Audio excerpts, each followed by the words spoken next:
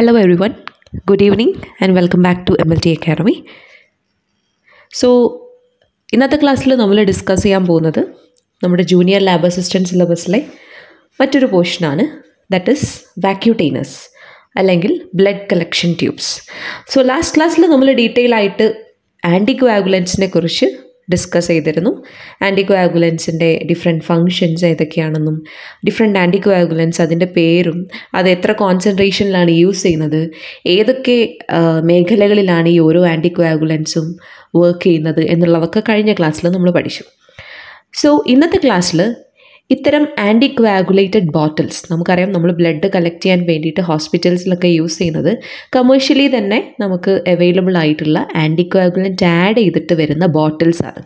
അപ്പോൾ ഈ ബോട്ടിൽസ് ഓരോ ആൻറ്റികോയാഗുലൻറ്റിനും അനുസരിച്ചിട്ട് ഓരോ കളർ കോഡ്സ്, നമ്മൾ നീഡിൽസിനൊക്കെ നമ്മൾ കളർ കോഡ് പഠിച്ചിട്ടില്ലേ, ഓരോ ഗേജ് സൈസ് അനുസരിച്ചിട്ട് നീഡിലിൻ്റെ ഹബിൻ്റെ കളേഴ്സ് വ്യത്യാസമുണ്ട്. അതേപോലെ തന്നെ ഓരോ ആൻറ്റികോയാഗുലൻറ്റ് അടങ്ങുന്നതും അനുസരിച്ചിട്ട് ഓരോ ബ്ലഡ് കളക്ഷൻ ട്യൂബ്സിൻ്റെ ക്യാപ്പിന്, അതിൻ്റെ ക്യാപ്പിന് ഓരോരോ കളറാണ്. അപ്പോൾ കളർ കോഡിൻ്റെ ബേസിലാണ് നമ്മൾ ഇവരൊക്കെ ഐഡൻറ്റിഫൈ ചെയ്യുന്നതും ഏതൊക്കെ ടെസ്റ്റുകൾക്ക് വേണ്ടിയിട്ട് എത്രയൊക്കെ സാമ്പിൾ ഏതൊക്കെ ആൻറ്റികോയാഗുലൻറ്റ് ബോട്ടിൽസിൽ എടുക്കണം എന്നൊക്കെ തീരുമാനിക്കുന്നത് ഇതിൻ്റെ അടിസ്ഥാനത്തിലാണ്. സോ നമ്മൾ അതിലേക്കാണ് പോകുന്നത്, ബ്ലഡ് കളക്ഷൻ ട്യൂബ്സ്. അപ്പോൾ നമുക്കറിയാം നമ്മുടെ ഹോസ്പിറ്റൽസിൽ നിങ്ങളെല്ലാവരും കണ്ടിട്ടുണ്ടാകും, ബ്ലഡ് കളക്ട് ചെയ്യുന്ന സമയത്ത് ഏത് ഇൻവെസ്റ്റിഗേഷനാണോ നമ്മളെ ഡോക്ടർ പറഞ്ഞിട്ടുള്ളത് അതിനനുസരിച്ചിട്ടാണ് നമ്മൾ ഓരോരോ ആൻറ്റികോയാഗുലൻറ്റ് ബോട്ടിൽസിലേക്കും ബ്ലഡ് കളക്ട് ചെയ്യേണ്ടത് അല്ലേ. അപ്പോൾ നമുക്കറിയാം, ഇപ്പോൾ ബ്ലഡ് ഷുഗർ എസ്റ്റിമേഷൻ ആണെങ്കിൽ നമ്മൾ പറഞ്ഞിട്ടുണ്ടായിരുന്നു ഫ്ലൂറൈഡ് ഓക്സലേറ്റ് എന്ന് പറയുന്ന ആൻറ്റികോയാഗുലൻ്റ് ആണ് യൂസ് ചെയ്യേണ്ടതെന്ന്. സോ ഷുഗർ ടെസ്റ്റിങ്ങിന് വേണ്ടിയിട്ട് നമ്മൾ ബ്ലഡ് എടുക്കുന്ന സമയത്ത് നമ്മൾ കളക്ട് ചെയ്ത ബ്ലഡ് ആ ഫ്ലൂറൈഡ് ഓക്സലേറ്റ് അടങ്ങിയിട്ടുള്ള ആൻറ്റികോയാഗുലൻറ്റ് ട്യൂബിലേക്കാണ് കളക്ട് ചെയ്യേണ്ടത്. അതേപോലെ തന്നെ ഹെമറ്റോളജിക്ക് വേണ്ടിയുള്ളതാണെങ്കിൽ നമ്മൾ പറഞ്ഞിരുന്നു, ഹെമറ്റോളജിയിൽ ഒരുവിധം എല്ലാ ടെസ്റ്റുകൾക്കും കോമൺ ആയിട്ട് യൂസ് ചെയ്യുന്ന പഠിച്ചിട്ടുണ്ടായിരുന്നു ആൻറ്റികോയാഗുലൻ്റ് ഓഫ് ചോയ്സ് ഇൻ ഹെമറ്റോളജി ഏതാണ്? EDTA. അപ്പോൾ EDTA അടങ്ങുന്ന ട്യൂബ് ഏതാണോ ആ ട്യൂബിലേക്കാണ് നമ്മൾ ഹെമറ്റോളജി ലാബിലേക്ക് കൊടുക്കാനുള്ള ബ്ലഡ് സാമ്പിൾ കളക്ട് ചെയ്യേണ്ടത്. അപ്പോൾ ഇങ്ങനെ ഓരോരോ ടെസ്റ്റുകളെ അടിസ്ഥാനമാക്കിയിട്ട് ഓരോരോ ബ്ലഡ് കളക്ഷൻ ട്യൂബ്സ് അവൈലബിൾ ആണ്. അതിനനുസരിച്ച് അതിനകത്ത് ഒരു അഡിറ്റീവ് അല്ലെങ്കിൽ ഒരു ആൻറ്റികോയാഗുലൻ്റ് പ്രസൻ്റ് ആയിരിക്കും. സോ ഈ ഓരോ ട്യൂബിനും ഓരോ ഫംഗ്ഷനാണ്, അത് ആ ടെസ്റ്റിനെ ബേസ് ചെയ്തിട്ടാണ്. അതൊക്കെ നമ്മൾ കഴിഞ്ഞ ക്ലാസ്സിൽ ഡിസ്കസ് ചെയ്തിട്ടുണ്ടായിരുന്നു. അപ്പോൾ എന്തൊക്കെ ട്യൂബ്സാണ് നമ്മൾ ഡിഫറെൻ്റ് ആയിട്ട് ഹോസ്പിറ്റൽസിൽ യൂസ് ചെയ്യുന്നതെന്നും ഇവരുടെ ഫങ്ഷൻസ് എന്താണെന്നും ഏതൊക്കെ അഡിറ്റീവ്സ് ആണ് അതിൽ അടങ്ങിയിട്ടുള്ളതും എന്നാണ് ഇന്നത്തെ ക്ലാസ്സിൽ നമ്മൾ ഡിസ്കസ് ചെയ്യാൻ പോകുന്നത്. വളരെ ഇമ്പോർട്ടൻ്റ് ആയിട്ടുള്ള ടോപ്പിക്കാണ്, പക്ഷേ നിങ്ങൾക്ക് ഏറ്റവും സിംപ്ലിഫൈ ചെയ്ത് പഠിക്കാൻ പറ്റുന്ന രീതിയിൽ ടാബുലേറ്റ് ചെയ്തിട്ടാണ് കൊടുത്തിട്ടുള്ളത്. അപ്പോൾ ആ കാര്യങ്ങൾ മാത്രം നിങ്ങൾ ഓർത്ത് വെച്ചാൽ മതി. എന്ത് ഡൗട്ട്സ് ഉണ്ടെങ്കിലും നിങ്ങൾക്ക് കമൻറ്റ് ബോക്സിലൂടെ ചോദിക്കാവുന്നതാണ്. സോ ഇവിടെ പറഞ്ഞതുപോലെ there are different types of blood collection tubes used in hospitals for various diagnostic test അല്ലേ. പല ഡയഗ്നോസ്റ്റിക് ടെസ്റ്റിനനുസരിച്ചിട്ട് ഏതാണോ ടെസ്റ്റ് അല്ലെങ്കിൽ ഏത് ടെസ്റ്റാണോ ഡോക്ടർ റെക്കമെൻഡ് ചെയ്തിരിക്കുന്നത് ആ ടെസ്റ്റിനനുസരിച്ചിട്ട് വേണം നമ്മൾ സാമ്പിൾ എടുക്കാൻ അല്ലേ. ഇപ്പോൾ ഒരുപാട് ടെസ്റ്റ് ചെയ്യാനുണ്ടെങ്കിൽ അത്രയും സാമ്പിൾ നമ്മൾ കളക്ട് ചെയ്യേണ്ടി വരും. ആൻഡ് ഈ സാമ്പിൾ നമ്മൾ അതാത് ആൻറ്റികോയാഗുലൻറ്റ് ബോട്ടിൽസിലേക്ക് ഒഴിക്കുന്നു. എന്നിട്ട് നമ്മൾ ക്യാപ്പ് പ്ലേസ് ഒക്കെ ചെയ്തതിന് ശേഷം അതാത് ലബോറട്ടറീസിലേക്ക് നമ്മൾ അയക്കുന്നു. ഇതാണ് നമ്മൾ റുട്ടീനായിട്ടും നമ്മൾ ലാബിൽ ചെയ്യുന്നത്. സോ നമുക്ക് നോക്കാം blood collection tubes. So blood collection ട്യൂബ്സിനെ തന്നെയാണ് നമ്മൾ വാക്യൂട്ടൈനർ ട്യൂബ്സ് എന്നറിയപ്പെടുന്നത്.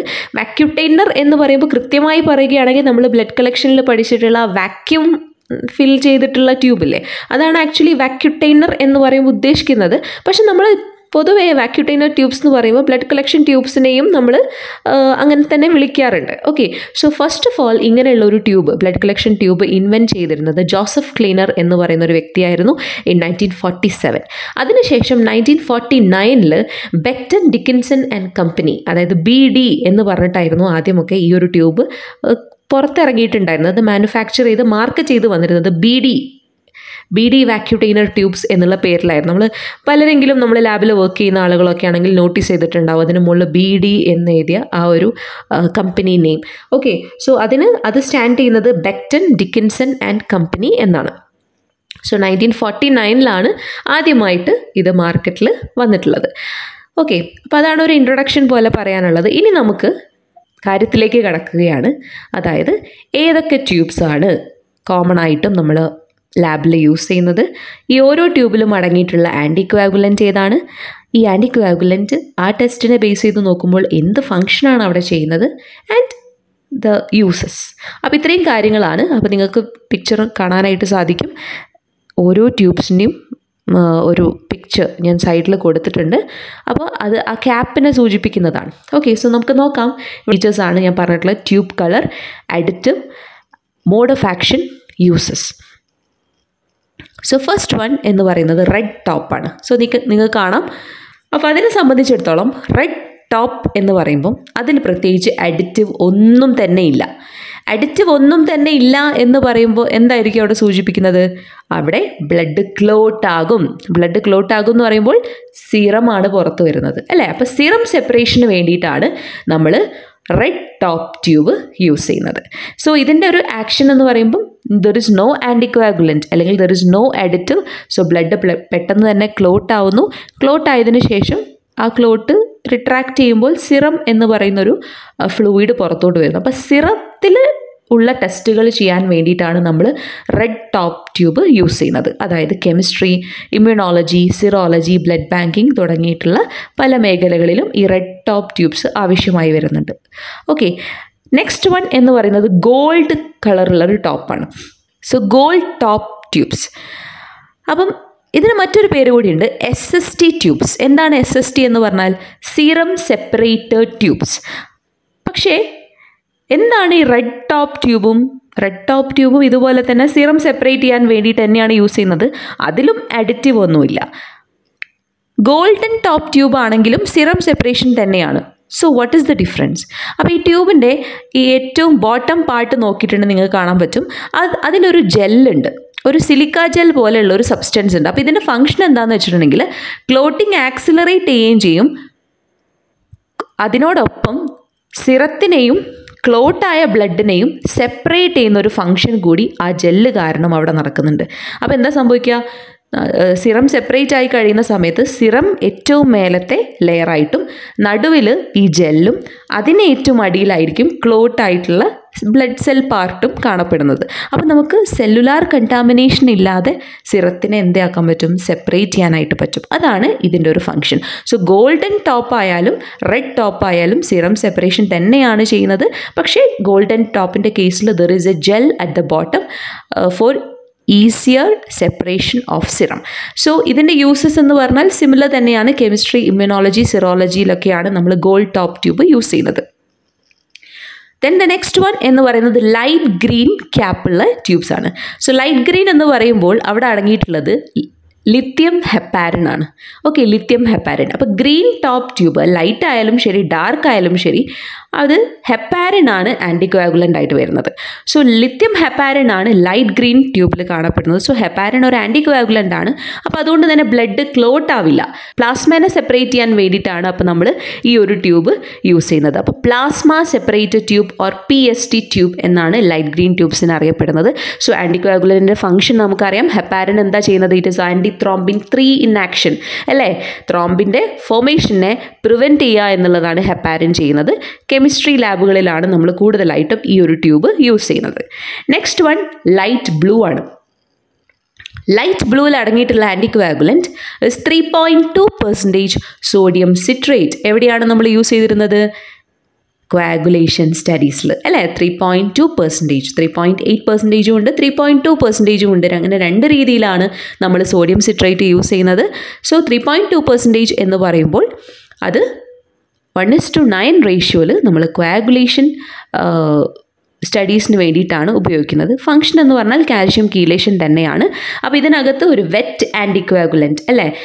നമ്മൾ പറഞ്ഞിട്ടുണ്ടായിരുന്നു 3.2% സോഡിയം സിട്രേറ്റ്. സോഡിയം സിട്രേറ്റ് ആണ് ഒരു വെറ്റ് ആൻറ്റിക്വാഗുലൻ്റ് ആയിട്ട് ആക്ട് ചെയ്യുന്നത്. അപ്പം ഈ ഒരു ട്യൂബിൻ്റെ പ്രത്യേകത ഇതാണ്. Coagulation studies, wet ആൻറ്റിക്വാഗുലൻറ്റ്, 1:9 ratio, calcium chelation തന്നെയാണ് ഫംഗ്ഷൻ. ദെൻ ആ ഒരു കോൺസെൻട്രേഷനും ഓർത്ത് വയ്ക്കുക, 3.2%. നെക്സ്റ്റ് വൺ ആണ് ലൈറ്റ് ഗ്രേ. ലൈറ്റ് ഗ്രേ എന്ന് പറയുമ്പോൾ അതിലടങ്ങിയിട്ടുള്ള ആൻറ്റിക്വാഗുലൻ്റ് ഇസ് ഫ്ലൂറൈഡ് ഓക്സലേറ്റ്. ഇതും നമ്മൾ പഠിച്ചിട്ടുള്ളതാണ്. Fluoride and oxalate in the ratio 1:3. So ഇതൊരു ആൻറ്റിക്വാഗുലൻറ്റ് പ്ലസ് ആൻറ്റിഗ്ലൈക്കോളിറ്റിക് ഏജൻറ്റ് എന്നുള്ള രീതിയിലുള്ള ഒരു ഫംഗ്ഷനാണ് ഇവിടെ നടക്കുന്നത്. ഗ്ലൂക്കോസ് എസ്റ്റിമേഷന് മാത്രമാണ് നമ്മൾ ഈ ട്യൂബ് കോമൺ ആയിട്ടും യൂസ് ചെയ്യുന്നത്. Next is yellow top. ഇപ്പോൾ യെല്ലോ ടോപ്പ് ട്യൂബ് എന്ന് പറയുമ്പോൾ അതിലടങ്ങിയിട്ടുള്ളത് ACD ആണ്. ACD means acid citrate dextrose. So ഇതിൻ്റെ മെയിൻ ഫംഗ്ഷനായിട്ട് വരുന്നത് കോംപ്ലിമെൻറ്റ് ഇനാക്ടിവേഷൻ ആണ്.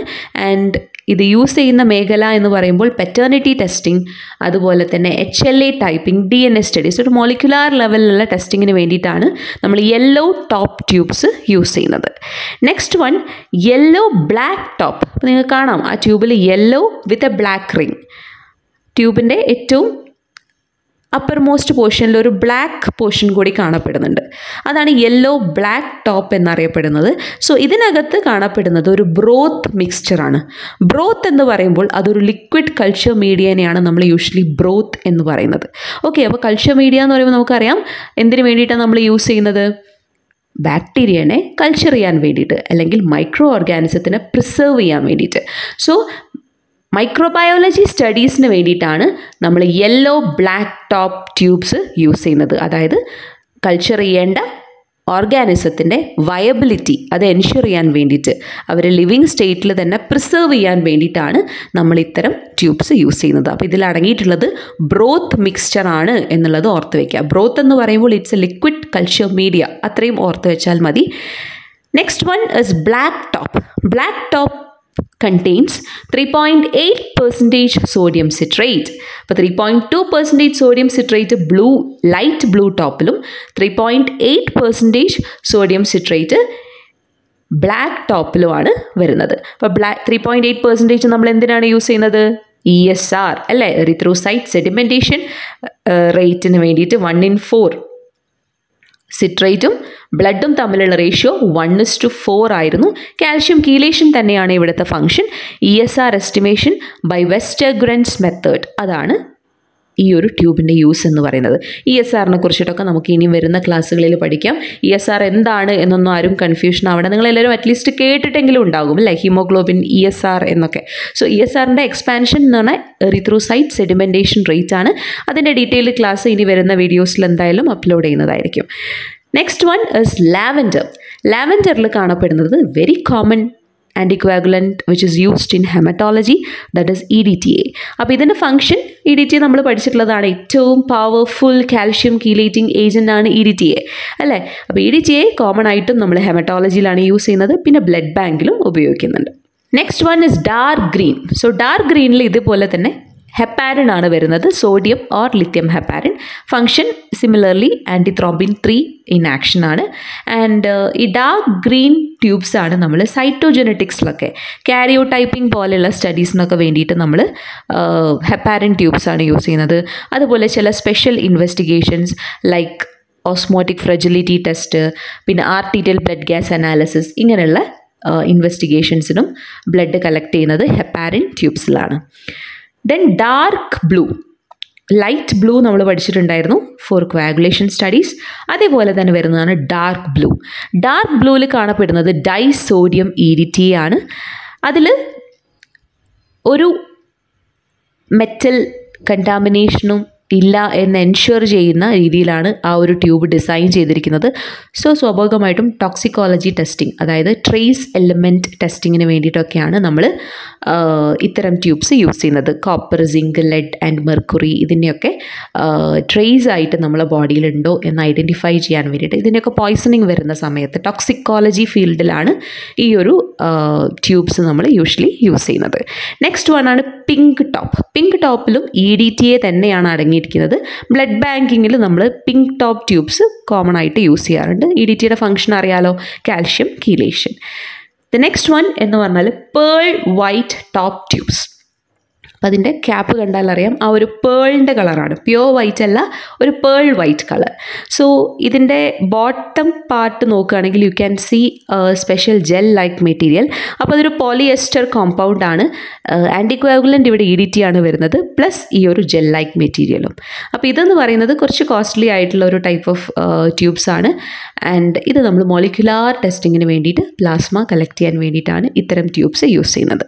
കാൽഷ്യം കീലേഷൻ EDTA ആണല്ലോ ആൻറ്റിക്വാഗുലൻ്റ്. ആൻറ്റിക്കോഗുലൻറ്റ്. സോ കാൽഷ്യം കീലേഷൻ തന്നെയാണ് ഫങ്ഷനായിട്ട് വരുന്നത്. ദെൻ ഓറഞ്ച് ടോപ്പ് എന്ന് പറയുമ്പോൾ ത്രോംബിനാണ് അതിലുള്ള ആൻറ്റിക്കോഗുലൻറ്റ്, അല്ലെങ്കിൽ ത്രോംബിനാണ് അതിനകത്തുള്ള ഒരു അഡിറ്റീവ് എന്ന് പറയുന്നത്.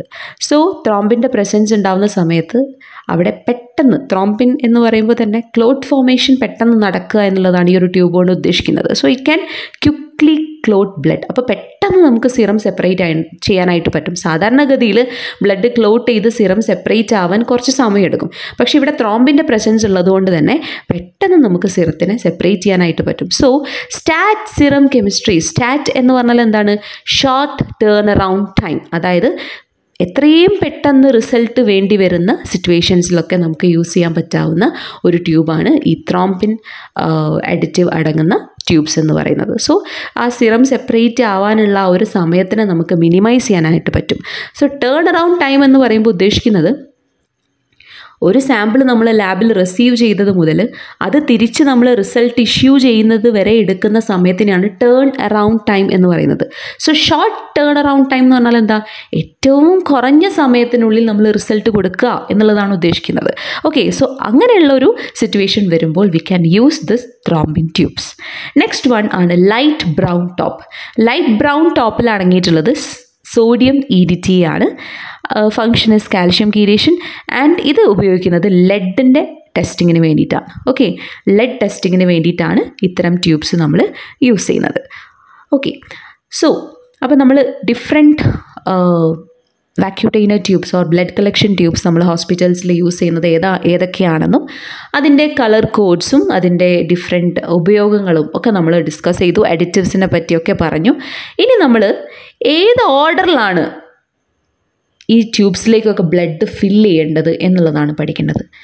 ശരിക്കും അങ്ങനെ ഒരു ഓർഡർ ഉണ്ടോ? നമ്മൾ ബ്ലഡ് കളക്ട് ചെയ്യുന്നു. ഇപ്പോൾ ഫോർ എക്സാമ്പിൾ ഒരുപാട് ഇൻവെസ്റ്റിഗേഷൻ ഉള്ളൊരു ആളാണെങ്കിൽ ഒരുപാട് ബ്ലഡ് സാമ്പിൾ നമ്മൾ അറ്റ് എ ടൈം ഒരു സിംഗിൾ വെനി പങ്ക്ചറിൽ തന്നെ ഒരു 10 ml ബ്ലഡൊക്കെ നമ്മൾ കളക്ട് ചെയ്യും. കളക്ട് ചെയ്ത് കഴിഞ്ഞ് നമ്മൾ നീഡിൽ റിമൂവ് ചെയ്തിട്ട് ആ സിറിഞ്ചിൻ്റെ നോസിൽ ഉപയോഗിച്ചിട്ടാണ് നമ്മൾ ഈ ഓരോ കണ്ടെയ്നേഴ്സിലേക്കും ബ്ലഡ് ഫില്ല് ചെയ്യുന്നത്, അല്ലേ? ഒരൊറ്റ സിറിഞ്ചിൽ ഉള്ള അത്രയും ബ്ലഡിനെ ഒരു 10 ml വരെ ഒക്കെ നമുക്ക് പറയാം.